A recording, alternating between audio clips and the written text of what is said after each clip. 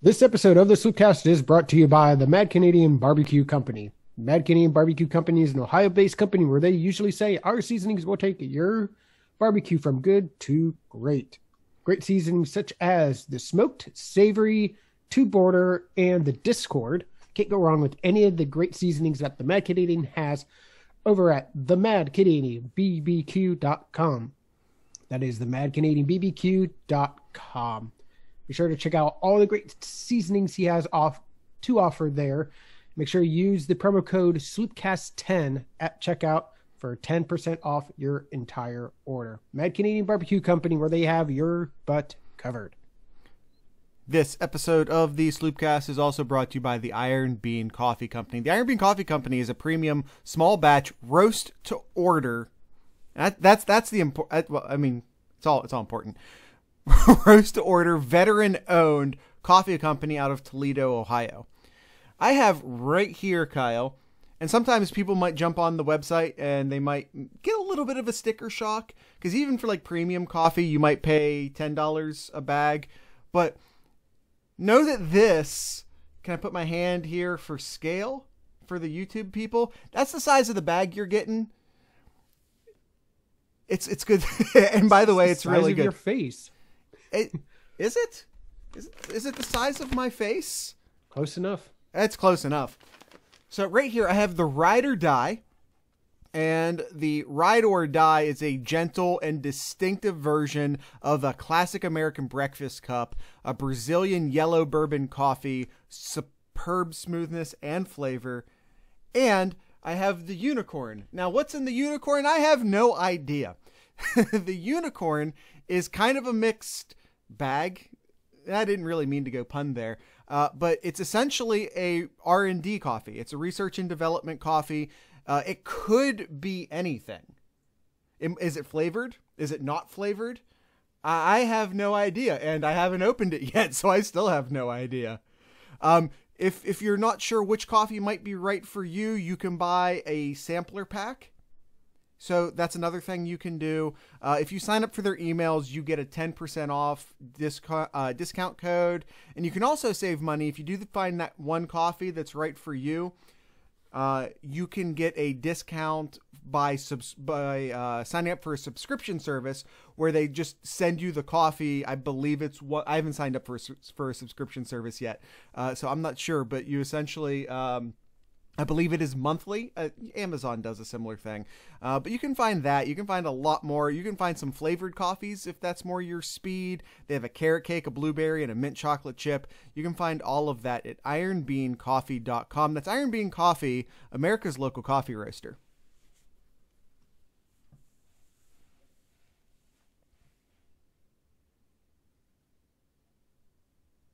What's up, YouTube? What's up, YouTube? How'd you like the game? Or as most people it sounded like, how did you not like the game? Oh, man, we'll get into that. Seriously though, comments. What did you think of the game? I think Kyle and I'm going to take a pretty positive spin on it. I know that's where I'm going with it. It is Happy Valley. Yeah. But if you disagree, let us know.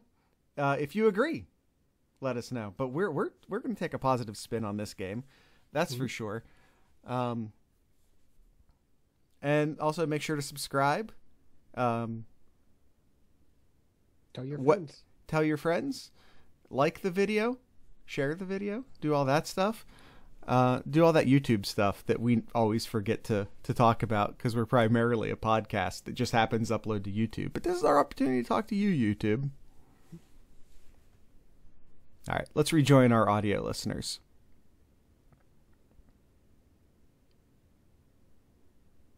We've got barbecue back here. You're all invited. Welcome to the Sloopcast. How are you doing today, Kyle? Doing pretty well. How are you, Jared? I'm doing pretty good. Buckeyes are 2-0. It's a good day. Yeah. Yeah, exactly. Ohio State, 2-0. Michigan, lost. Penn State, lost. What else do you guys... Okay, Clemson losing would have been great. We'll talk a little bit about that later in the show. Mm-hmm. But we unfortunately can't spend as much time on it as I'd like. But yeah, I like it. I had a really good Saturday. Again, Clemson could have lost. Mm-hmm. Sprinkles. But the ice cream was real damn good. And my Fighting Bulldogs won too. Yes, Columbus Grove Bulldogs. How you guys doing? Beats Archbold. They are moving on to the regional finals. The Division 6. Regional in finals. the final 8. That's final okay. 8. Final 8. Thank you. I got Yes. the playoff for high school football is It's weird this year. It's real weird. So I It's don't like everybody is able to join in the playoffs, which is like weird. But Yeah. final 8. Final 8. I feel bad for the teams that lost early because they didn't get much of a season because they only had a few games. It's like 6-8 games, something like that. It's not many. I didn't even think it was that much, but we're not a high school Yep. football podcast, and we have a lot to talk about today. Yes. Buckeyes defeat Penn State 38-25 in Happy Valley. That's the thing we do for the bounce back. You That totally is, stole yes. my thunder. But before we get into the bounce back here, though, Jared. Yeah. Just a couple of updates here. Cam Brown and Blake Hubble. There you go. Both left the game with injuries. Well, with Blake, we come to find out as he was being replaced that he was dealing with some groin injuries during pregame warmups, and then when he missed that field goal, they yanked him and put in walk-on Dominic Damasio. I'm gonna go Damasio. Yes, Damasio. I'll put on. Could be Damacchio. I'm gonna go Damas. He wasn't in the pronunciation guide, Kyle. Nope, sorry. And he did okay for a walk-on. For a walk-on, he missed a chip shot he should have, just like what Blake did. But Yeah. we'll get more into that here in a little bit. And Cam Brown left on a cart. We don't know. Signed. We don't know. We don't know, but there's. It looked like, we don't know. I don't want to spread any false information. So what we're now about to say is purely speculative. Yes. What we don't know what happened to Cam Brown. Speculatively, it looked a little bit like an Achilles injury. Yeah. So I want to make real sure that we're not like just saying it was an Achilles injury because we don't know that. But that's kind of what it looked like. Mm-hmm. All right, Kyle, is that all the? That's I think it. that's all the news. I think the only other news we might have is that the Wisconsin COVID outbreak is bigger than expected or than we initially realized. So we're not sure what that means for Wisconsin or the upcoming Wisconsin game. I imagine that the upcoming Wisconsin game is not going to happen. That would be my assumption. But again, that's an assumption, and that's not a thing that we know yet. So, with all of that, okay, because we spent too much time talking about COVID on the show. So, Kyle, now it is time to get into the bounce back. Brief YouTube break. What's up, YouTube? Now's your time to like crack any knuckles, get any sneezes. Oh, that was beautiful. If anyone in YouTube land does not like that, get over it. All right. Rejoining the audio listeners. Ohio State defeats Penn State 38-25. And it could have been a lot worse. Could have been a lot worse, according to a lot. Should have, could have, would have. Yeah. Did it. And I think Ohio State fans, Buckeye Nation, I don't know how many of you specifically I'm talking to right now, because I feel like Kyle and I really tried to set your expectations at a certain level on the Friday episode. And honestly, I don't want to speak for Kyle, maybe a little bit foolish, because we were like, hey, this is going to be a game in the third quarter. That was our broad prediction. That was my broad prediction for the game. that it was going to be a game in the third quarter and Ohio State would pull away in the fourth quarter.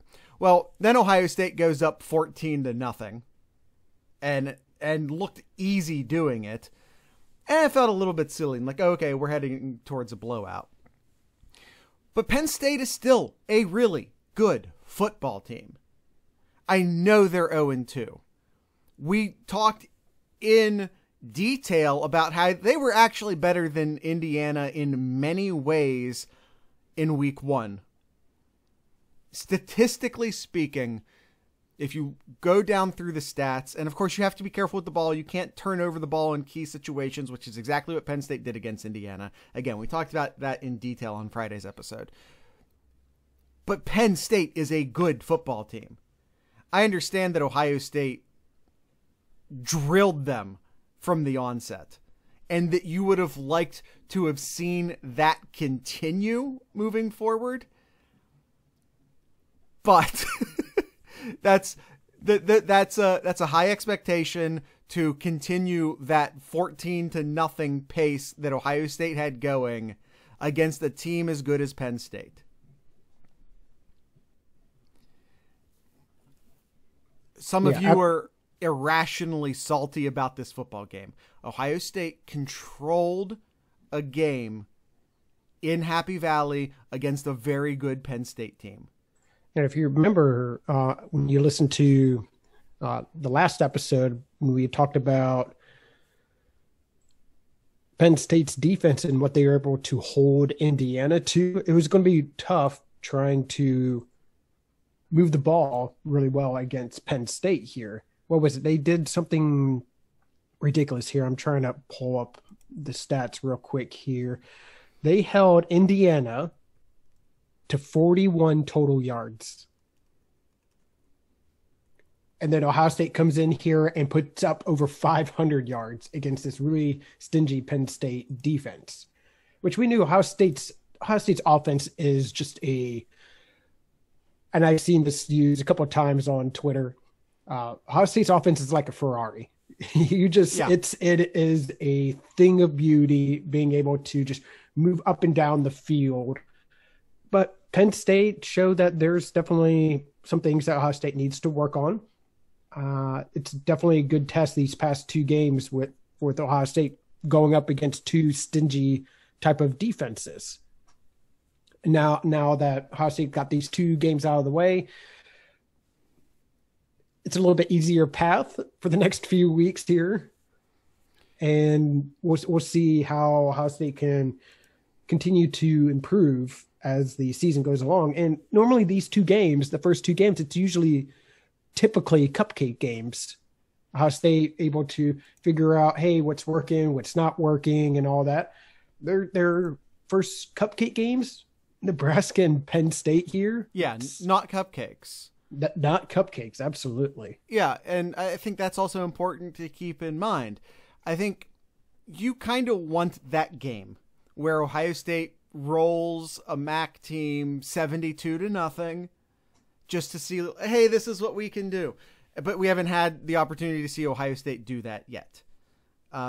Rutgers is not the Rutgers we're used to seeing. That's not to say that Rutgers is good or great or anything like that, but they aren't a complete cupcake, and we'll talk about that on the Monday episode. I think, Kyle, do you have that Ramsey tweet? I think I sent out a tweet essentially saying some of you are irrationally salty right now. That was my tweet because that's I'm an idiot and that's how I speak. Ramsey, on the other hand, was saying the same thing I said, but he's Ramsey over at 11 Warriors, and he said it way better than I did. Yeah, he said here, Ohio State has won 10 straight road games against AP-ranked teams. We're not going to talk about AP-ranked teams, but either way, it's an all-time NCAA record, tying with, I believe, Notre Dame back in like the 50s. Or as Ohio State fans call it, why can't they score on every drive? What is this bullshit? It's like they want to make games close just to keep things interesting because Bill Gates co. Yeah, and like nails it. This is a really good Penn State team that even despite losing to Indiana, was still ranked and was still ranked well. And we don't talk about rankings on this show because rankings are stupid. And by the way, this is pretty much in line with Kyle and I's final score prediction. Mm. What was it not? I think I had 42-17. No, I had 35-17. I think. But I don't remember what my prediction was. But it was something in that area. This is very much in line with what Kyle and I predicted. And then, since we're reading tweets, Tom Moore, obviously over at the Buckeye Scoop, who we are very much affiliated with. Hello, Buckeye Scoop. He tweets out, he says, I just looked. Ross Fulton, all these people are Scoop people, by the way, had this game at 36-23. Tony Gerdeman had it at 35-20. Mark Givler had it at 34-21. Gleitman and Green both had it at 34-24. Nevada had it at 35-21. Tom says he had it at 35-24. The point is that this was the expectation. Mm-hmm. And I think we just maybe got spoiled a little bit by the fact that Ohio State came out so hot. Yeah. This game happened not exactly like we were expecting because Ohio State came out so hot. But if you look at the final score and the final stats, this is a game you would have and could have predicted. Mm-hmm. Some of y'all are spoiled. By the way, I had my whatever stats I had before regarding to the Penn State Indiana. That was totally wrong. They didn't even have passing yards in there. So they held Indiana 200 yards. Okay. Either way, sorry about that. No, it's all good. Yeah, no, it's in a way, this reminds me a lot like last year's Penn State, where Ohio State rolling along and all of a sudden had like turnovers, had that fumble right at the goal line. And then like immediately, I don't know if it's immediately, but pretty darn close. Like the next couple of drives, it was an interception and another fumble, and Penn State was right back in it. It almost felt kind of like that this year, except Ohio State didn't turn the ball over, though. It was just odd. I'm not going to say play calling, but odd plays that happened like at the end of the first half, or for some odd reason they gave Penn State an extra second to be able to kick a field goal, which cost me a sloop pick. I will say that saved me a sloop pick. What? You had Ohio State? No, I didn't. I had Penn State here. Okay, well you had, I thought you had Ohio State in the. Okay, never mind. I'm not going to argue with you. We don't have time. You still beat me this week. Yeah, but Sean Brawley beat both of us, which means we're out t-shirt money. Yes. But yeah, it's you look at the numbers here, and like the difference between the first half and second half is just tells the tale of how well Penn State made halftime adjustments. So, I mean, hats off to them. You look at the first half stats, Ohio State very balanced, almost 150 passing, 130 on the ground, almost 300 yards for the first half, and held Penn State to 75 yards, 0 for 5 in third downs. And just, they couldn't do anything at all. Move forward to the end of the game here, and Penn State has over 300 yards, and Ohio State had over 500 yards. And Penn State tacked on, 19 points for the game. Or for the half. Yeah. I don't know. As Kyle said, they made some really good halftime adjustments. They remembered that they had wide receivers. I think is a really important adjustment that Penn State had. Mm-hmm. I'm not going to say this with a certainty because I don't know that it's true. Did they have any receptions, the wide receivers as a whole, in the first half? Because we don't have player stats for the first half. We have larger stats for the first half. But I don't think that they had, because they basically, their entire first half offense was run the ball with Devin Ford and Sean Clifford, mostly Sean Clifford, and throw it to Freiermuth. That was it. I don't even know if Freiermuth had a reception the second half. I don't know. I don't know the answer to that. They held him to 3 receptions all game. Excellent work keeping Freiermuth under control. Dotson had a really good game. Dotson, I mean, he made some just great catches. You just have to just sit there and appreciate some of those catches that he had. There was that drive that was basically just 2 long passes to Dotson, and people were absolutely ripping Wade over. Guys, watch those plays. Wade's in perfect position. Sometimes, and this goes back to you guys being really kind of spoiled, sometimes the other team is good. And sometimes a guy like Dotson makes plays. Did you see those catches? The first one he catches with one hand, with his off hand, left-handed. The second one, he climbs a ladder, and it looked like that one catch that that Hill had last year, maybe 2 years ago, where he just sort of plucked it out of the air with one hand. Yeah. Sometimes the other guys make great plays. That drive was Dotson making great plays. Even NFL corners give up passes. And I know we've always said that defense wins championships, and I still believe that to be true. I don't. But Not at the college level.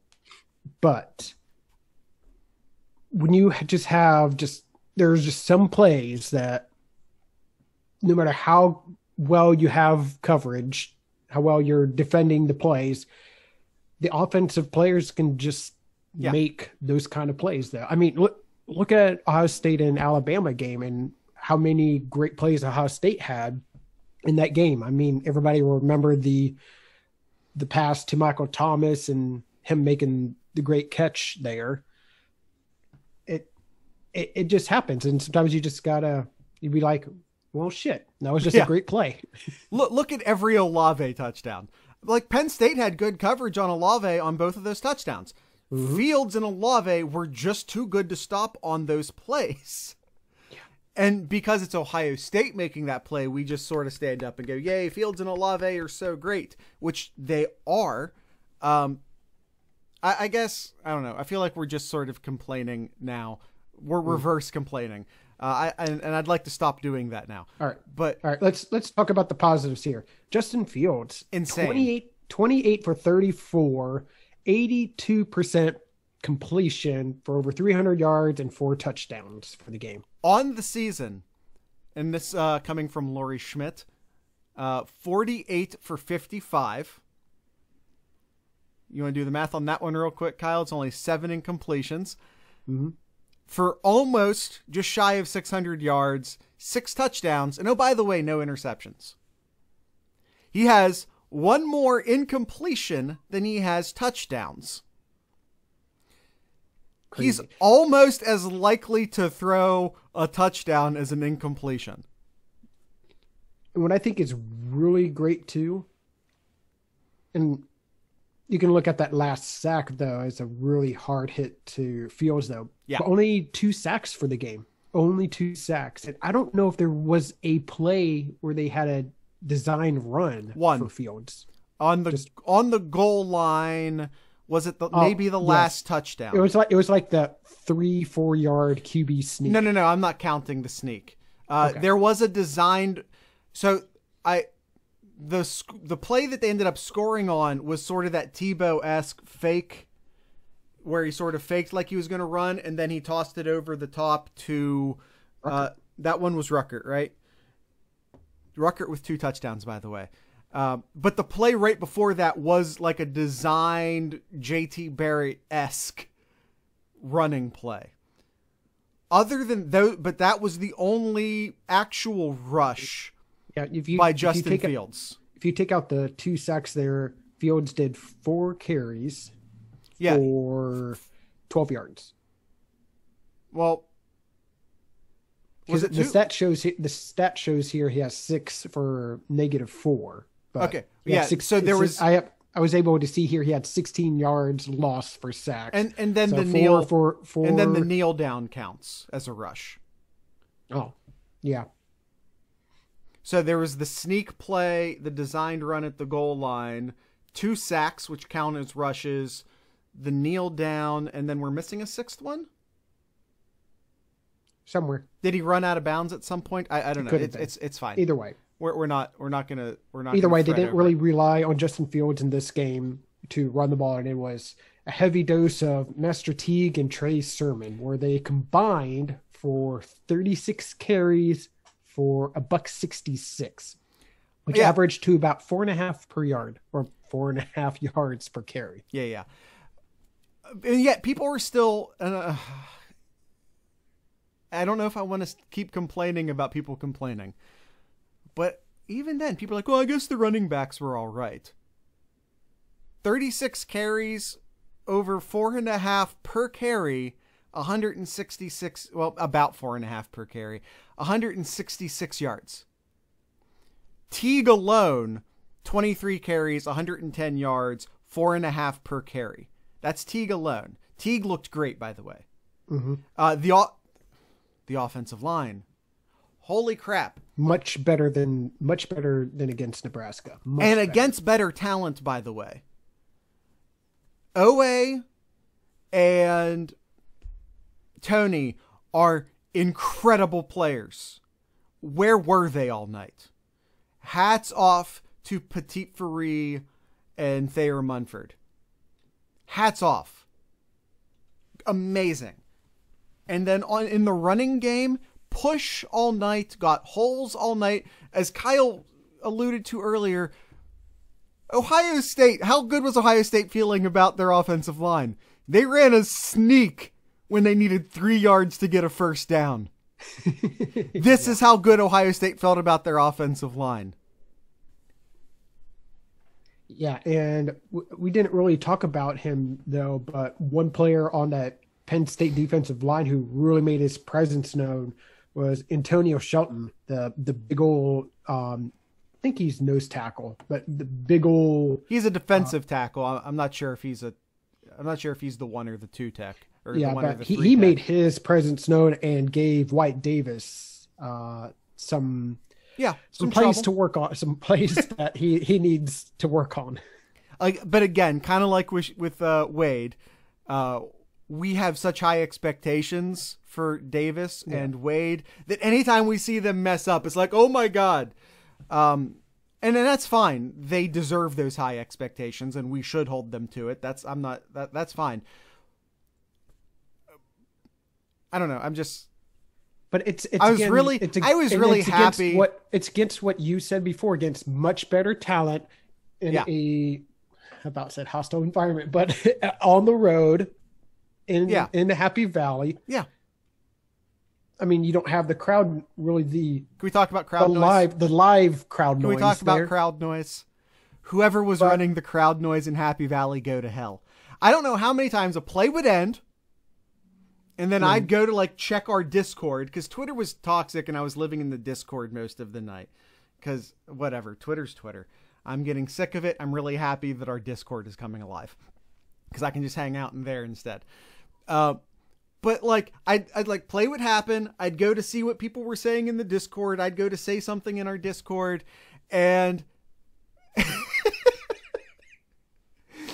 then the crowd noise would amp up and my eyes would go back to the television. And because I would instinctively think that maybe there was a flag or maybe there was some extracurricular activity, a fight or something. But no, it's just because the dude on the crowd noise was late. Stop it with the crowd noise going up and down. Let's just get a single hum of crowd noise, please. It was just a delayed. It was just like planned. Ah! It was terrible. Can we just get one consistent crowd noise, please? And whatever came to Big Ten agreement of, hey, here is a list of songs or things that you can play on the PA as a group for the Big Ten. I think the crowd noise was approved crowd noise. Okay. I think is all that because was. the annoying lion cat growling was still annoying as hell. That doesn't fall under new rules. That falls under old rules. And I assume as long as they stick to the decibel limit, then it's fine. I don't know. Yeah. Either way, Kyle, Garrett Wilson, Chris Olave.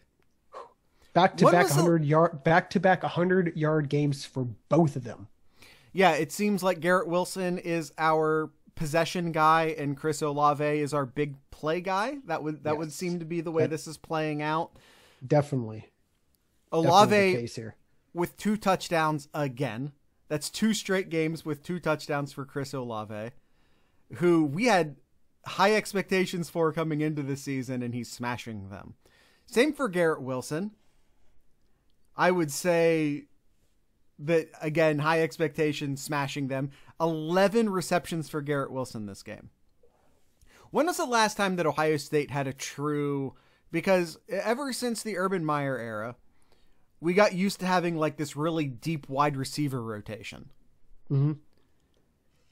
But Ohio State definitely has a 1-2 at wide receiver right now. Yes, absolutely. When was the last time Ohio State had like, well, these are our 2 wide receivers? You'd have to go back. I'm not going to try to do that right now. Comment section, wherever your comment section might be, or maybe just reach out to us on Twitter. When was the last time Ohio State had a true 1-2 at wide receiver? I'm going to think, does it have to go back to Michael Jenkins?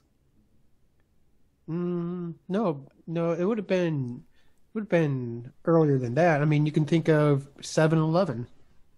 Maybe. As well. Okay, I don't want to waste a bunch of time. Either 7-Eleven or 7 and 10. I feel like they were running kind of 3 deep at that time. Ohio State has a true 1-2 at wide receiver right now. Mm-hmm. So that's really weird. These two but I love right it. here. These two right here remind me a lot of either Gannon Holmes or Gannon. Wow, I am drawing a blank. Not sure where you're going with that. We're moving forward. Kyle, year of the tight end? Is it the year of the tight end? Two reception touchdowns for Ruckert here. There was a total of 6 receptions for the tight ends in this game. Yeah, 6 receptions. Do we know what happened to Luke Farrell? Do we have injury updates on him yet? I'll tell you right now, we don't. Ryan Day, very secretive when it comes to injuries. Luke Farrell was hurt last night, Saturday night. We'll see how that plays out. But it did allow Jake Hausman to get into the game and get a reception. Jameson Williams, still sort of waiting for Jameson Williams to pop off. And I think that's still coming as teams start to think, man, we're going to have to double Chris Olave. That's going to start opening things up for Jameson Williams to start making some deep plays. The freshman wide receivers didn't make much of an impact last night. Jackson Smith and Njimba had a single reception. Kyle, can we talk about the defense now? Yes, defense. The defensive line is really showing up right now. They're really making their presence known with Haskell and company, just really making their presence known. And this was one area that we weren't too sure of. Like, all right, we lost a lot of great players on the defensive ends. Who's really going to be stepping up here? And they're probably the heart and soul of this defense right now through 2 games. No offense, Kyle. And I know that Haskell Garrett is definitely our feel-good story for the year so far and had a great game last week. But Tommy Togiai. Yes. Tommy Togiai. I don't know why I always want to throw a Z in there. Tommy Togiai. Yo! Was that 3 sacks last night? 7 tackles, 3 sacks from the nose tackle position? We've seen Draymond Jones, for example, from the 3 tech become great pass rushers at Ohio State. From the nose tackle position, you're getting 3 sacks? Tommy Togiai. What's up, big man? That's a coming out party for Tommy Togiai. I'm just showing off that I know how to say his name now. So, the defensive line last night, like the offensive line last night, we challenged both of them. They both had subpar performances against Nebraska. We already talked about how the offensive line had a great game with the quarterback sneak and all of that. The defensive line, who we called out on this show last Monday. I straight up looked right into the camera and said, Jonathon Cooper, you got that block O, earn it on the field now. Because he did not have any sort of spectacular game against Nebraska. He came back. He looked dominant. He looked disruptive. The stats probably don't show it. No. He had 3 tackles, half a sack, but you're right. Like Togiai, definitely the stat machine there. 6 tackles and 3 sacks. 6 tackles, 3 sacks. But here's the thing. I know at least one of Togiai's sacks was as a result of Jonathon Cooper crashing the pocket, forcing Clifford to step up and into those defensive tackles. It was almost a Bosa type of sack where he pushed the lineman right into him, and the quarterback ended up escaping, and there was Togiai to clean it up. Yes. So not to take anything away from Togiai, he had an amazing game, but a lot of his production was a result of the defensive ends. Zach Harrison had a great game, as did Tyler Friday, crashing the pocket and forcing Clifford to step up into those defensive tackles. Zach Harrison, by the way, you want to talk about pushing running backs around? Why is it always Penn State? You had Bosa with the walk-off sack where he just pushed the running back into the quarterback. You had, why do I always forget his name, Kyle? Aaron Hubbard. I don't know why I always forget Aaron Hubbard's name. Sam, not Aaron. Oh my God. You might want to drink some more of your coffee there. Drink some more of your coffee. I'll finish it up here. Hubbard just a couple years ago too, tackling both the running back and the quarterback against Penn State. And here we are, 2020. Zach Harrison again on the read option tackles, both of them, and Cooper had a almost a Bosa sack where he pushed the blocker back into almost. Yeah. You want to guess who had the most tackles for the game? I'm gonna guess it's a linebacker, and I'm gonna guess it's either gonna be Pete Warner or it's going to be Borland.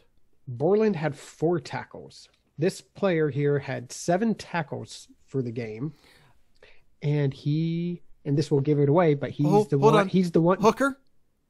He's the one who had the only turnover. Nope. Yeah, he's the only one they had the only turnover for the game. Yeah. Hooker looked a little bit like his brother last night. Struggled early against Nebraska. Started to figure it out. First game starting against Nebraska.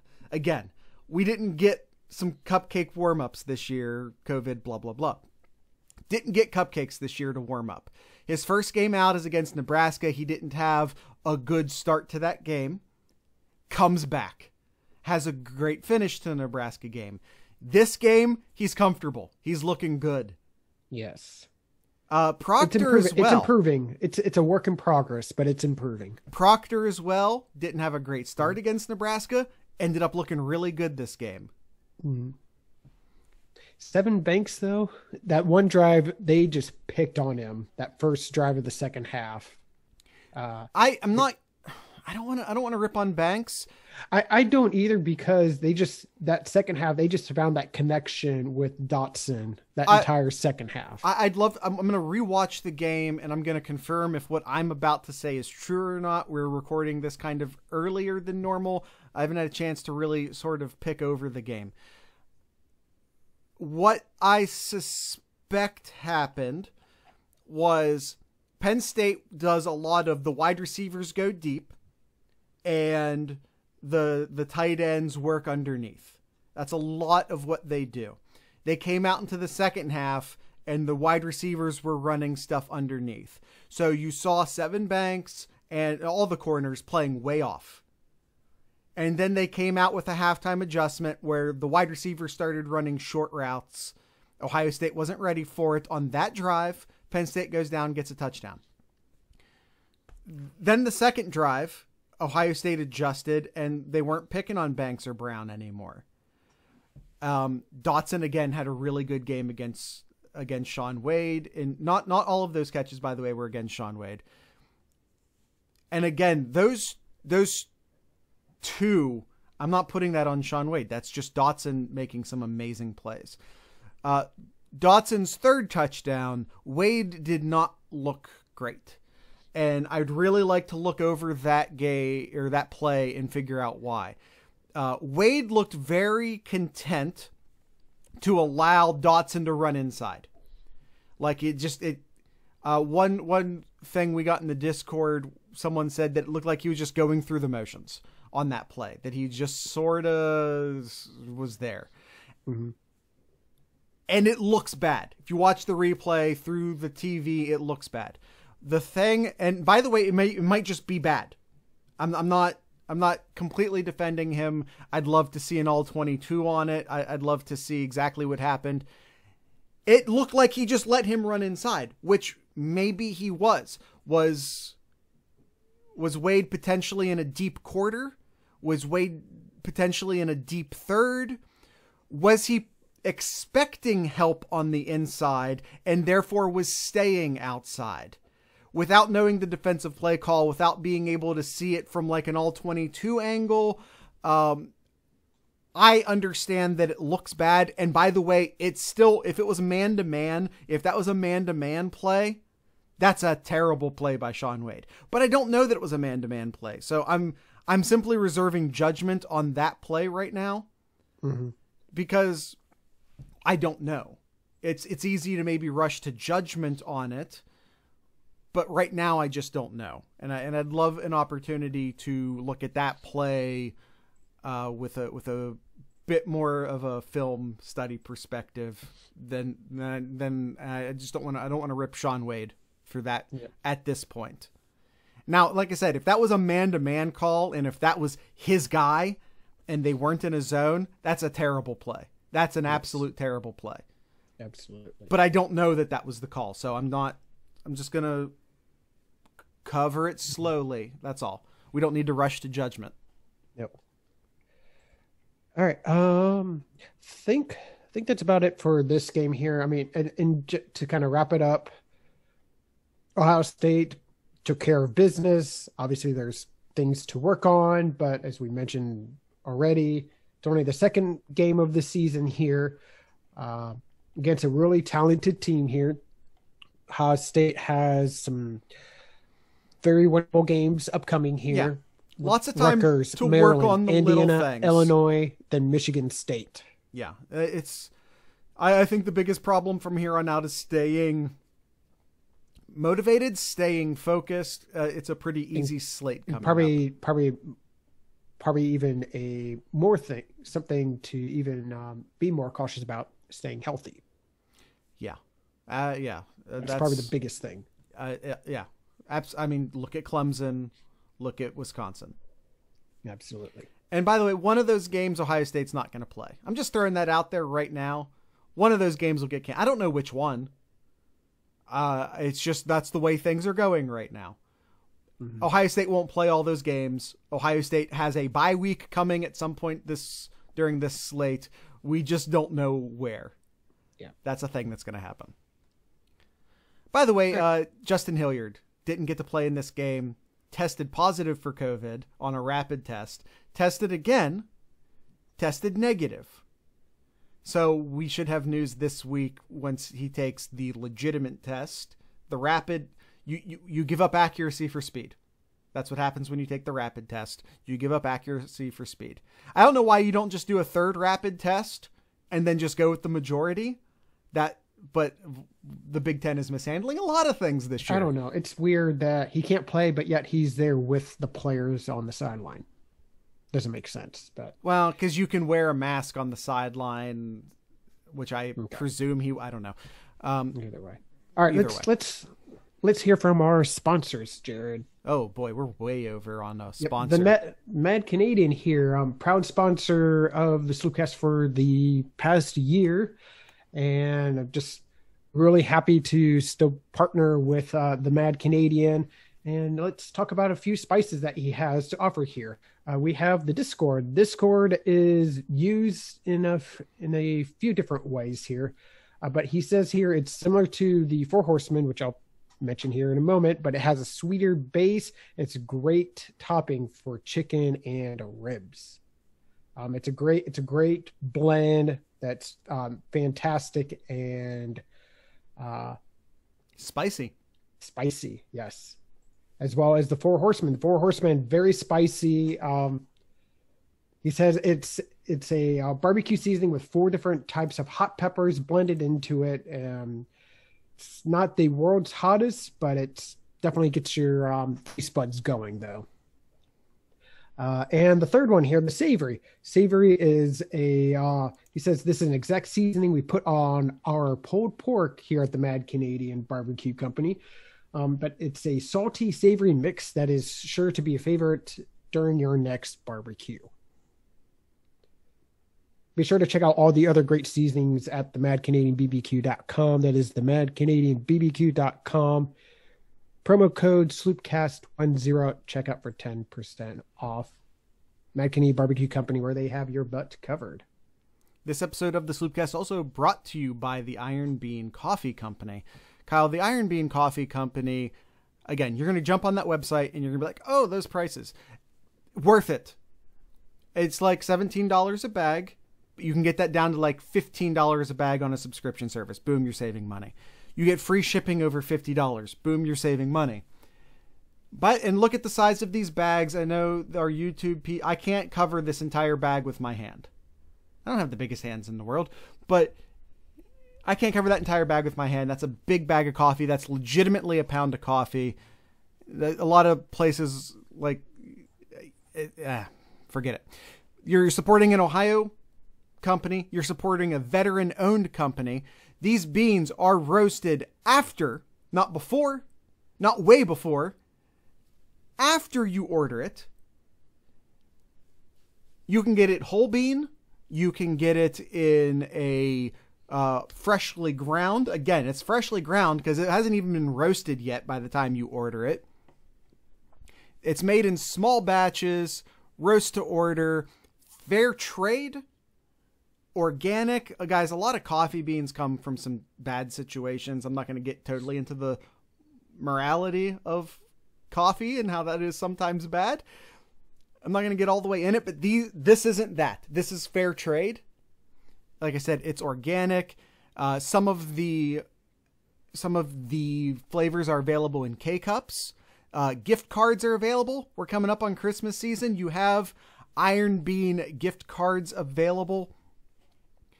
And a huge selection, absolute enormous selection of coffees to choose from. Medium roast, light roast, dark roast, black roast. There are flavored coffees. Huge selection over at Iron Bean Coffee Company. The Iron Bean Coffee Company's I'm going to try that one again. The Iron Bean Coffee Company, America's local coffee roaster, ironbeancoffee.com. All right, Kyle. Let's do Ask Sloopcast before we get too far away from the Ohio State game. Then we'll buzz through some national perspective stuff. All right. All right. Duncan from the Discord asks us, Buckeyes, by the way, these are 100% from our Discord server, discord.thesloopcast.com. If you want to join, there are both premium channels, which are available to our patrons at the $3, starting at the $3 tier. And there are also free channels available in the Discord server. So we have made the Discord server public, but the premium channels are still just for our patron subscribers. So that's how that's working. Duncan from the Discord. Buckeyes tied the consecutive wins against ranked teams on the road record. How does that stat handle home team at a neutral site. It doesn't. Neutral site is a separate stat. Yep. There are home stats, away stats, neutral site stats.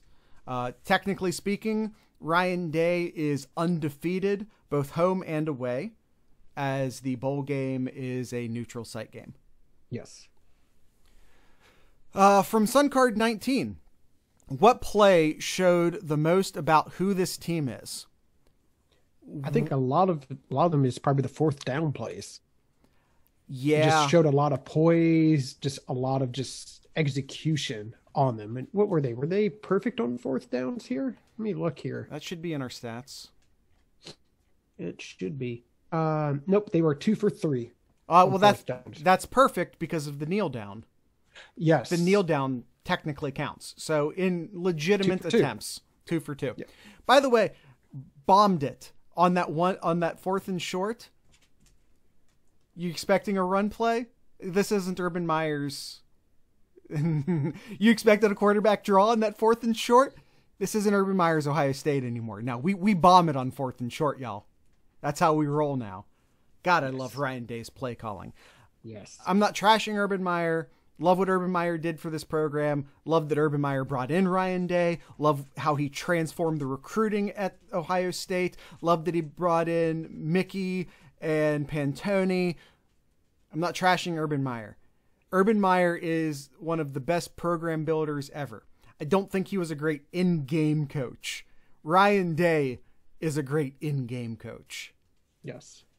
Okay. So yeah, I think that 4th and short shows you a lot about who this team is, especially in comparison to to Urban Meyer's Ohio State team. And by the way, the 4th, no, that wasn't a 4th down. I think that one was a 3rd down, but the 3-yard sneak play. It was like, you only needed 1 yard and he got like 3.5 yards. No, they needed 3 yards. Oh, they needed 3 yards to get the first down and they ran a sneak play. That says to me, this team will be run behind this amazing offensive line. That is a statement play. Yeah. All right, let's answer some of these. Just some more here. We got to move on a little bit here. Speed round. Let's go. Yep. Stewart says, Wade, slot or boundary? Boundary. He's an NFL cornerback. I already talked about why we're being a little too hard on Shaun Wade. Mm-hmm. I already talked about it. All right. Duncan says, can Minnesota have a disappointing enough year for PJ Fleck to lose his job? No. I know no. I'll just stop right there. No. Minnesota's incredibly disappointing this year. They're bad this year. They're down a lot of players because of COVID, including special teams. Mm-hmm. That's tough to get over. We might find out real quick what it's like not to have a scholarship kicker. And they're also down their punter. Minnesota's having issues this year. 2020 is going to be a pass for a lot of teams. Yes. PJ Fleck among them. He's doing great things in Minnesota. Duncan also says, if the full wideout is in effect, what's the score at halftime? I'd say you give 7 points. I say you give 7 points for home field for that. I saw Kirk Barton, who owner, founder, runner of the Buckeye Scoop. I saw him once say that the whiteout in full effect is worth 7 or 10 points. That is per Kirk Barton, a man who played in the whiteout. Urban Meyer, who has played in all corners of this country, said that the whiteout is the worst environment to play in, period. And a lot of people are like, and I see this all the time, that they're like 500. They're like 8-8 or something like that in whiteout games. They don't use the whiteout when Rutgers comes to town. No. They only use the whiteout against the best opponents. The absolute... Well, in the past couple of years, it's only been 2 teams. It's essentially just Ohio State and I would say most of the time Michigan. But if Ohio State's on the schedule, yep, you want to talk about, well, why are they 50%? It's Ohio State's fault. This goes back to the thing of Ohio State will never have the toughest schedule in the Big Ten because they don't have to play Ohio State. Yep. All right. Randy asks us, most encouraging thing you saw from the Buckeyes versus Penn State. Most concerning also. Encouraging thing, the running game. I think the offensive line as a whole. Yeah. The running game and offensive line have really improved since the Nebraska game. And we mentioned it already a number of times. It's only the second game. They're only going to get better here. It's concerning. Probably the defensive backs right now. I would say the defensive backs is a little concerning right now. Yeah, they had complete success in the first half and then not so much in the second half. There's a lot of talent back there. They'll figure it out. I'm not actually all that concerned about it. Maybe the most concerning thing right now, Hobble. Hobbill? I'm always pronouncing his name wrong. Blake Hobbill. Special teams. Just special teams. Yeah, special teams. All right. Duncan asks us another question here. Who's in bigger trouble, Fleck or Harbaugh? Harbaugh. It's got to be Harbaugh right now. Harbaugh's been on that hot seat for a number of years right now. Well, and he's also literally, like, he doesn't have to be fired. His contract's up at the end of the year. Yes, that too. Yep. Harbaugh doesn't have to be fired. They could simply just not re-sign him. Yeah. All right. Stuart asks us. By the way, also lost to another rival. I saw 1-6. Yeah. At home. 1-6 at home against their rivals, which I believe just is Ohio State and Michigan State is how they quantify that. Yes. Stuart asks us, at home, yeah. Is our D-line going to be dominant like this from here on? Based on the schedule that Ohio State has, I'm going to say yes. Yeah, the question is, will it continue into the playoffs? And yes. I like the chances. I think this... We started this season concerned about the defensive tackles, and there still might be depth issues along the defensive tackles, but Garrett and Togiai are ready to roll. Yep. Why did it seem as though our secondary struggled? We already kind of covered that. I think the Penn State just they really made some really good second half adjustments and really pinned their ears back and made some great plays. Also, just give credit to Dotson. He's a very good player. Yep. Why did it seem like we haven't given enough sacks? We weren't given enough sacks. Yeah. What was it? 4 sacks? It felt like a lot more. That's a great question. It felt like Ohio State was up Clifford's butt the entire game, but ultimately 5 sacks. Ohio State had 5 sacks. 5 sacks. It felt like a lot more. I'd have to figure that out during a rewatch. I'm not 100% sure. I'm not 100% sure. What type of offense should we be on more high alert for? Mobile quarterbacks, I think. Absolutely. Is mobile quarterbacks and either a mobile quarterback or B, a quarterback who is rhythmically based and can get rid of the ball in under 2 seconds. Mm-hmm. Yep. All right. Is Rutgers for real? I think they're good. They're fine. They're better than they were how many years? By Rutgers standards, they're very good. Yes. By Big Ten East standards, they're fine. They're good. They're fine. They're fine. Did Michigan State prove that Joe Milton isn't the second coming of Cam Newton? Did that need to be proved? Isn't that kind of like proving that the Earth is round? Yes. Oh, wait a minute. I think that's actually an issue right now. Yeah, sure. I don't know who actually believed that to begin with. I don't either. Sure. Well, the coaching staff did, but either way. Will we face another ranked team before game 9? No.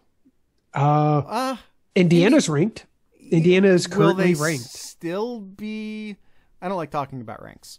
Maybe. 2020 is weird. After tonight, who is your 70% carry guy? Teague. Yeah, Teague looked much better. And I'm not giving up on Sermon. We saw this a lot with when it was Weber and J.K. Dobbins. One day, one of them would have a great game. The next game, the other one would have a great game. We might see that this time around. Which player needs to play better for us to be elite? Wade. I'd say Wade. I think he's really the only guy who we expect a ton from who maybe. Yeah. I would say I want to see more from Zach Harrison, and he had a good game, but we really, really need that sort of Chase Young-esque guy, and Cooper's very good. But if we're talking about someone being like the next Bosa, the next Chase Young, it's got to be Zach Harrison. Okay. How did Clifford make it through that game? I don't know, man. Hats off to Clifford for just still standing. Yeah, I mean, there was a thing going around Twitter. He says, I don't want to just hang around, I want to beat them. Well, he hung around. Was that completely overblown? It was. Come on. What do you expect him to say? Yeah. Oh, well, we suck. Yeah. We don't have high expectations for this game. What do you want him to say? Yeah. Is Penn State just a mediocre team, or are we that great? It's somewhere in between that. The offense is very, very, very, very good. Ohio State's offense is very, very, very, very good. Penn State's defense is very, very, very good. So if you want to talk about it from Ohio State's offense versus Penn State's defense, Ohio State is that good. Yes. Defense, I'm not completely sold yet. And it's not to be surprised with other teams too. We've seen other top program teams struggling defense too. So yeah, we're going to have to really keep a close eye in the coming weeks here. And by the way, I'm not willing to say that Ohio State's defense is struggling. They're maybe not performing to the standard that we want them to perform at, but I'm not going to put struggle on them. All right. Did you see Pete Warner bullying that offensive lineman? All of y'all owe a lot of apologies to Tough Borland and Pete Warner. Yeah, they played their butts off. Austin.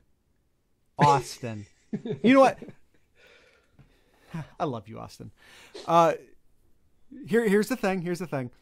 A lot of you are still like real salty towards Pete Warner, and you guys are wrong. Tough Borland, we can have a conversation. Maybe he's a situational player. Maybe he's not to the speed that okay. We can have a conversation about Tough Borland. I'm a Tough Borland fan. A lot of you aren't. We can have a conversation. If you're still hating on Pete Warner, you're wrong. Yeah, absolutely. Yep. Is it truly the year of the tight end? Sure. Yes. Sure. Year of the tight end. Officially now. All right. And which position group took the biggest jump from week one? I pick offensive line or defensive line. Yes. I'll say offensive line. Yeah, I'm going to say offensive line too. Yeah. All right. But Ohio State controlled the trenches last night. All right, beautiful. Quickly here, Stewart. Will this guy make an appearance after last night? And it's a picture of Roman McCullough, brother of Sean McCullough. And I believe that is a shot at Ohio State's current long snapper, who completely botched only one of two punts that our boy Drew Chrisman had an opportunity to punt last night. He only had one opportunity to pin Penn State deep. And it bounced off his knee. And the long snapper, whose name I forget, who isn't the McCullough, completely botched it. Yeah, don't rag on him. It was one play. It was one play. I'm not ragging on him. The fact of the matter is people are. Okay. So, and Stewart is here. Say Stewart's name. Say Stewart's name. Stewart. We love you too, Stewart. Last question from Chad. Are we seeing Teague? Whoa. Cooper. I don't know why I said Chad. Sorry. Cooper. Are we seeing Teague start to break away as the main back? Yes. I think that this game is an indicator of that, but I also see what I just said about Weber and Dobbins and how it might be a completely different next game. So we don't have a large enough sample size to say for sure yet, but this one game is an indicator of that. Yep. I think Sermon, Kyle, yes or no?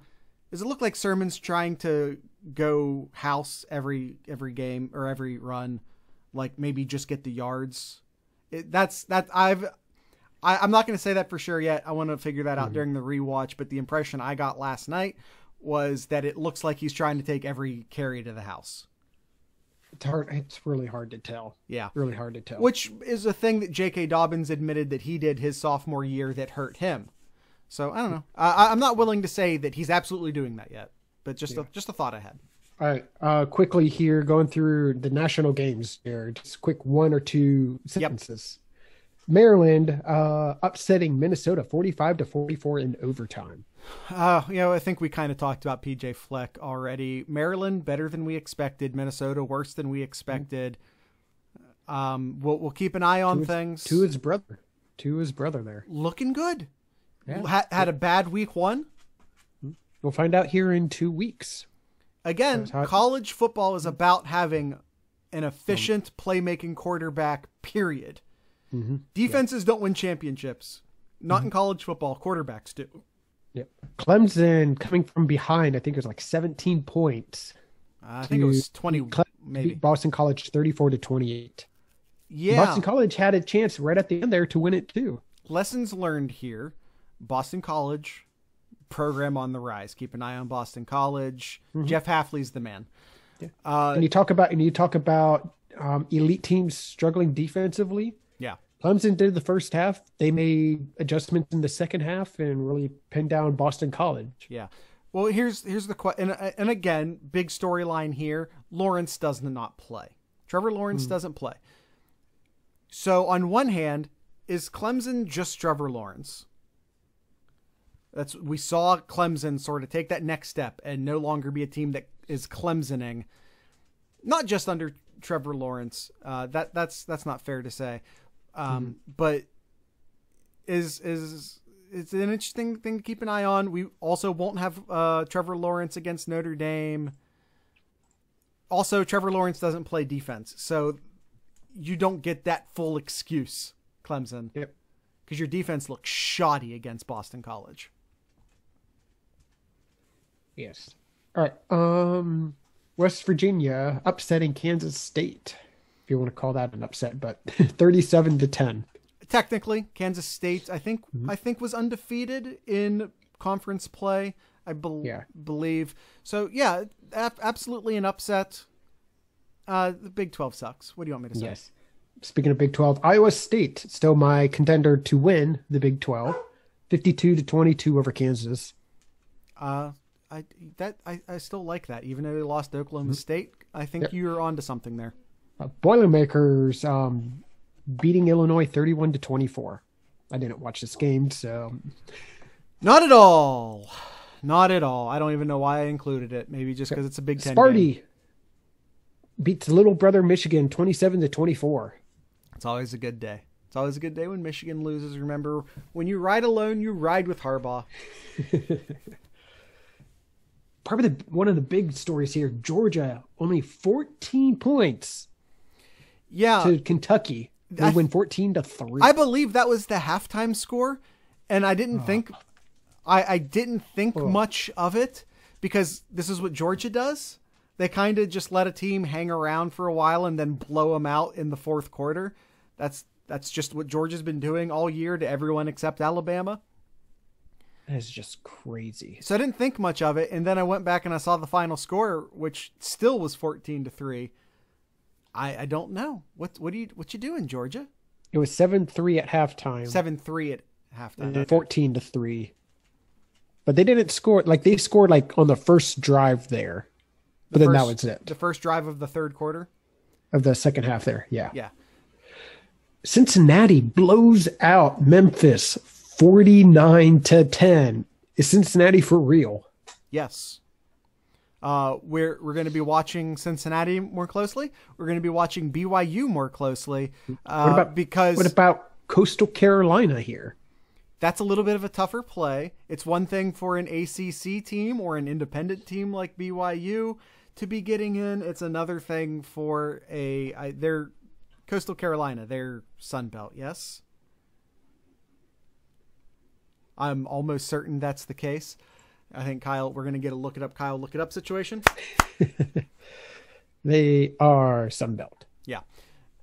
It's a different thing for a Sun Belt team to get involved in a playoff conversation. That's not to say that Coastal Carolina isn't good. I'd love to see a group of 5 team get into the playoff just cause. And it could with how the Big 12 is looking. Maybe. Oklahoma State loses to Texas. We'll talk about that a little bit later. The Big 12, we'll see what happens. The Pac-12 is starting up this next weekend. I think this is a perfect year for Cincinnati or BYU to get in.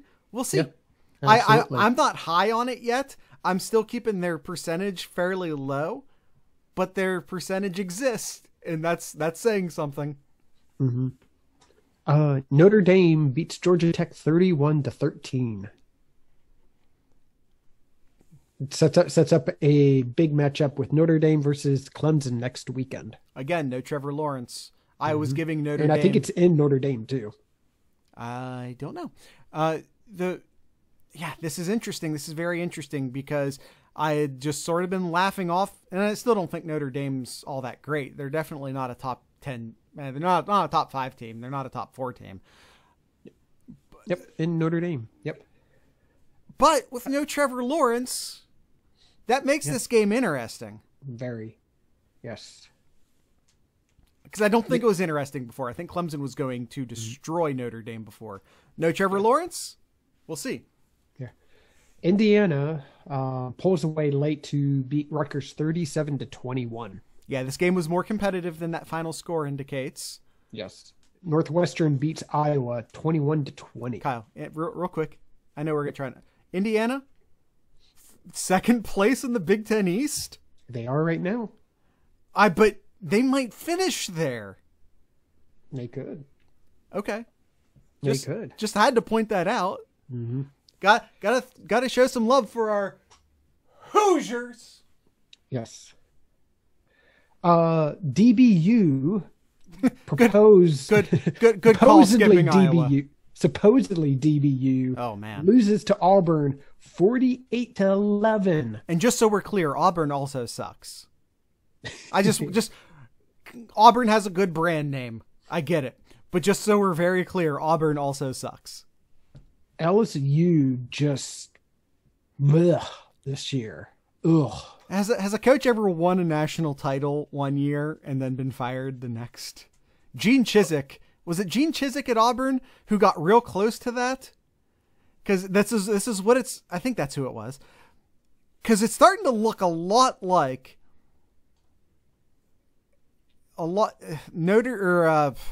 Auburn wins a title with Cam Newton.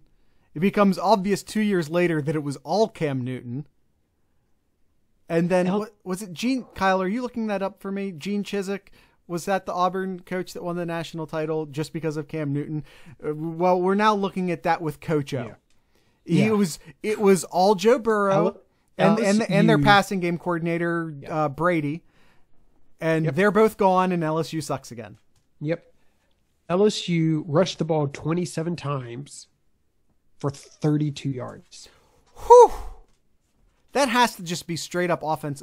Now, I will say this. Auburn, despite sucking, because they suck. I'm not suggesting otherwise. They do have a good front four, at least. But still. And LSU can't figure out what quarterback they're going to use because they used 2 quarterbacks and they both looked bad. And, well, it's LSU. Yes. All right.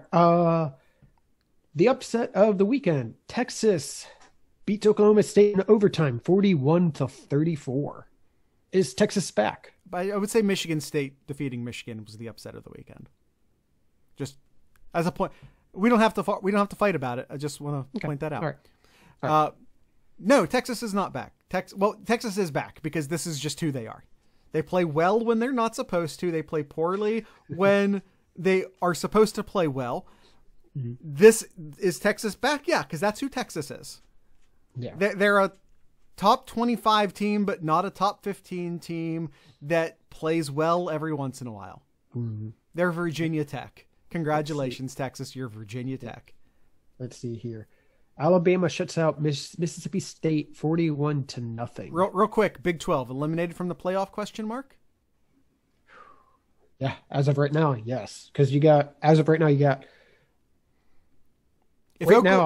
now I would have Alabama, I'd have Ohio State, I'd have Clemson and Notre Dame currently. Right now. Oh man, I really want to say Cincinnati. Currently. I really want to say Cincinnati. After next weekend, you could put in Cincinnati. Because one of those two teams are going to lose. Maybe BYU. I really want to say Cincinnati. Kyle, okay. You know who else is undefeated? Not getting a lot of attention. You know who's undefeated right now? Oregon. They haven't won either. Alabama beats Mississippi State shuts out Mississippi State 41 to nothing. Bama, good. SEC, bad. Yes. That's my take on that. Florida beats Missouri, another terrible team, 41 to 17. Yeah, big old brawl at halftime. I imagine some suspensions are coming. Mm-hmm. Maybe even some discipline for the coach, because he definitely had a hand in that. Dan Mullen is a psychopath.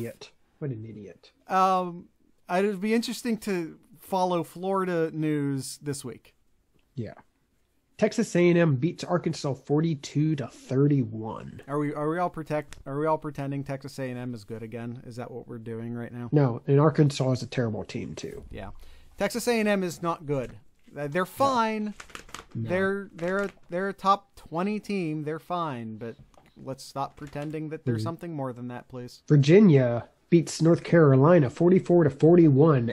And North Carolina made this close. It was a blowout. It was a blowout. North Carolina made a nice little comeback. Wasn't enough. Virginia's starting to look pretty good under Mendenhall. That's who the coach is there now, right? Starting to look pretty good. Yep. It's the ACC. What do you want? That's my summation of it. Mm-hmm. It's the ACC. Yep. Oklahoma blows out Texas Tech 62 to 28. I've decided I don't care about Oklahoma for the rest of 2020. Okay. Last one here. BYU, as you were talking about, beats Western Kentucky 41 to 10. A lot of great scores against a lot of bad teams is what we're seeing out of BYU right now. I'm giving Cincinnati the nod into the playoff. Kyle, playoff. Putting Cincinnati at number 4. Ohio State 1. Bama 2. Clemson 3. Which I'm surprised by, because I had Clemson and Ohio State as a notch above Bama all year. I'm putting Bama at 2, dropping Clemson to 3. I'm putting Cincinnati at 4. Let's do it. Let's get that Ohio Bowl. I got Notre Dame at 4 just based on who they've played. I know haven't looked good at some games, but based on who they've played so far, I've got Notre Dame at 4 and close 5th right there is Cincinnati for me. Here's why I don't believe in Notre Dame. Ian Book. All right. That's it. All right. We'll find out next weekend. That's the tweet. All right. That's the tweet and that's the episode. Want to thank everyone for joining us on today's show. Want to thank the Mad Canadian and the Iron Bean Coffee Company and all of our patrons for keeping this show rolling. Want to give a plug to the Patreon. You can find that patreon.thesloopcast.com. You can get a lot of cool benefits there, including premium access to our Discord. You can check out all of our links at thesloopcast.com. That's the new master link. I just bought a DNS name and pointed it at our campsite. That's all it is. It's a campsite site. It's all it is a site with links on it. That's all that is. You can buy merch. Kyle and I are both wearing Sloopcast merch right now. This is my Harbaugh is Hitler propaganda t-shirt. And Kyle's wearing his trusty crew parody Buckeye Sloopcast hoodie. And again, check out the Patreon. We're really trying to get things going over at the Patreon. We want to do more video stuff. We maybe want to start doing more episodes, but we really, really need more support if we want to start doing maybe a 3rd episode or but we are also talking about doing a bonus episode made up of just Ask Sloopcast questions that would be a Patreon exclusive. So that's a thing that might be coming in the near future. Basically because these episodes keep getting bigger and we need them to keep getting bigger. And so we're thinking about spilling over into a 3rd episode, but we really need the money to justify the time that's going to take. So any help you can provide there would be fantastic. Again, patreon.thesloopcast.com. And Kyle, I think that's all of the plugging I feel like doing right now. Mm-hmm. So yeah, what's in Kyle's Corner? Kyle's Corner. Well, let's go over to Kyle's Corner here. Ooh, technology. Kyle's Corner here. YouTube viewers, I hope you appreciated that. We were very excited for that. Should we have been? I don't know. Audio only listeners, Kyle switched to a separate camera. Yes. Big news this week, Jared. Big news, and I'm mentioning it right now because this won't get out until Friday, but Wednesday, Jared. No, this is a Monday episode, Kyle. Yes, I know, but I can't mention it next episode. Okay. Mac is back Wednesday. We have all Mac teams in action Wednesday. So get your multi-TVs set here and enjoy some action Wednesday night. I'm going to say thank God for my 10-year-old 20-something inch Cyber Monday Hanspree, which has been my second TV forever. So you got Eastern Michigan versus Kent State, Western Michigan versus Akron, Buffalo versus Northern Illinois, Ohio versus Central Michigan, Ball State against Miami, and the Battle of I-75 of Bowling Green and Toledo. Amazing. That's all. Yes. I'm just going to say amazing. We got Maction. It's on Wednesday nights. I love it. I'm down for it. Kyle, we're going to have to maybe record a bit earlier on Wednesday so that we can soak in that Maction joy. Yes. Something to consider. All right. That's all I got today. All right. Tonight's ending. He's going back to the Ohio State hat. Wait, that was a brief trip into the Bowling Green hat. I need an Ohio Bobcat hat. We didn't go to Bowling Green but there's OU, but there's stuff there. I'm gonna get a Bobcat hat. I need a Bobcat hat. All right. Let's see. Tonight's ending music will be brought to you by Playing to Vapors. We're doing a play. They're one of my absolute favorite, especially of the independent artist of Ohio. They're mathy, but they're not super mathy. They're very accessible math rock. I want to say it's like a more accessible, more fun version of Radiohead. So if like Radiohead, it just feels a little too snooty for you, I would like to introduce you to Playing to Vapors. Like I said, a little bit more fun version. So we're going to do Playing to Vapors tonight. I probably play them as our ending music more than anyone else. And that's just because I love them so much. So be sure to stick around for that.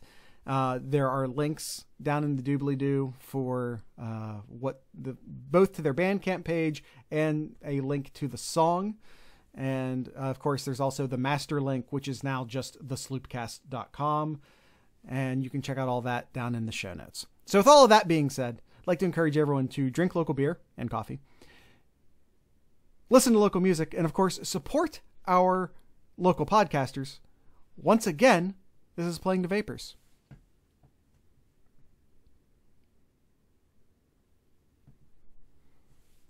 I feel like I totally botched the end there. Totally botched it. 100% botch. YouTube. What do you think? Did I botch the end there? I feel like I botched the end there. We'll get better next time. Guys, make sure to subscribe. At the end of at the end of the ad read and stuff, you'll see a thing pop over on Kyle's face that will subscribe you either to the Buckeye Scoop or to our YouTube channel, depending upon where you're watching this. We don't care. Actually, subscribe both. Let's say we don't care where you subscribe. Subscribe both. We don't care where you watch. We don't expect you to watch twice. We don't care where you watch.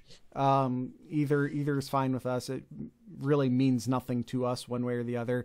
And then at the end of the episode on my face, you'll see a playlist for all of our season 6 episodes. So that's my face, Kyle's face. Subscribe. Down here, you see Mad Canadian. Right here, you'll see information for our Discord server, which, as I pointed out, is now partially public. Iron Bean Coffee, and of course our master link right there on the site as well. Those aren't clickable because YouTube's stupid and they don't like me using outside links. But that's just some information for you guys. And of course, the Buckeye Scoop, our boys over at the Buckeye Scoop, the website we are affiliated with. Make sure to watch the morning scoop with Tom Orr at the very least. It's a nice bite-sized episode available to you every morning. It's a part of my daily routine. It should be a part of your daily routine too. Again, that's the Buckeye Scoop with Tom Orr. Yes. All right, let's rejoin our audio listeners. Actually, Kyle, I'll go first this time. I'll go first. Let me scroll up to the show notes, and then after I scroll up to the show notes, then we'll rejoin our audio listeners. I'd like to once again thank Playing to Vapors for ending today's show, and I'd like to thank the Iron Bean Coffee Company for supporting today's show financially. Once again, they are a veteran-owned, roast-to-order, micro-batch coffee brewer based out of Toledo, Ohio, technically Perrysburg. But Perrysburg is close enough to Toledo that I feel comfortable just saying Toledo. All of their coffee's fresh. If you're getting it ground, it's freshly ground. Obviously, even if you don't get it ground, it's freshly roasted. They do not roast the beans. They do not roast the beans until you order the beans. These have not been sitting on a grocery store shelf for weeks or months. These beans have not been in a warehouse or in some giant tub waiting for you to buy them already roasted. No, these are not roasted until you order them. They are fresh. If you're like me and you want to buy them whole bean, you can buy them whole bean just to get that even extra level of freshness. But even if you're getting them ground, even if you're buying your coffee ground, know that it's still freshly ground. You get free shipping on any order over $50. They have a lot of coffee to choose from. If you're looking for which coffee might be your coffee, they do offer a 6 coffee sampler pack. I actually bought one, but I don't have any of those bags in here. All those bags are in my kitchen. I should have brought at least one to show you one of the sampler bags. And yeah, it's like I said, it's a veteran owned. You're supporting veterans. It's Ohio owned. You're supporting a local Ohio business, and it's all fair trade certified. So you don't have to have any sort of moral quandaries about where your coffee beans come from, which is an issue. You can do your independent research on that. Like coffee bean stuff, it can get real ugly. Mm-hmm. In South America, know that these are fair trade, and they are sourced directly from a bunch of them. Not all of them are sourced directly from farms, single source coffees, and they're also USDA certified organic. So it's a great coffee company with incredible morals, with incredible integrity. Again, supporting veterans, supporting Ohio-based local companies, and also supporting farmers in Colombia and Honduras and all the other places that they get their coffee from, making sure that those farmers are being treated correctly. So you can find all of that at ironbeancoffee.com. Once again, that is Iron Bean Coffee, America's local coffee roaster. This episode of the Super is also brought to you by the Mad Canadian Barbecue Company. Don't let the word Canadian fool you. This one is also an Ohio-based company too. Mad Canadian. What else haven't we said? Many seasonings that the we've said it all at this point. The MadCanadianBBQ.com. Check out all the great seasonings over there. We'll point out the old fashioned here. It's one of his most interesting spice to date. He worked on a mimic to the classic drink, and they believe they've nailed it. It's sweet, bourbony, and has the right kick of bitter. If you want something more traditional, go with the Kerry steak. One of my favorites, goes on just about everything. It's a classic seasoning with their own twist and a name that fits better. Or you can go with the Brits blend. It's a very versatile seasoning, mainly that you would find for like in chili. It's one of those great right amount of heat and savory, and goes great with those for fall meals. Perfect time right now, such as chili I mentioned too, or in potato salad, or in potato salad. Tacos. Yes. Nachos, anything Southwest. That's your cheat code for anything Southwest right there. Yep. Check out all the other great seasonings over at the madcanadianbbq.com. Make sure you use the promo code SloopCast10 at checkout for 10% off your entire order. Mad Canadian Barbecue Company, where they have your butt covered. And once again, to our YouTube listeners, my face right now should have a season 6 playlist on it. Kyle's face has the subscribe button on it. We don't care. Buckeye Scoop we don't care where you watch. We don't care where you subscribe. Actually, we care where you subscribe. Subscribe both, but we don't care where you watch. I'm not trying to get a ton of views on our YouTube page necessarily. So watch on the Buckeye Scoop YouTube page, watch on this YouTube page. I don't care. But subscribe to both. That would be rad. And maybe like both. That would also be rad. But listen wherever you want. I don't care.